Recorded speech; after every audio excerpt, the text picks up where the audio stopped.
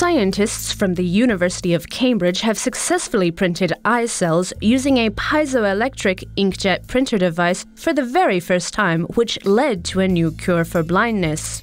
Blindness is commonly caused by the degeneration or loss of nerve cells in the retina.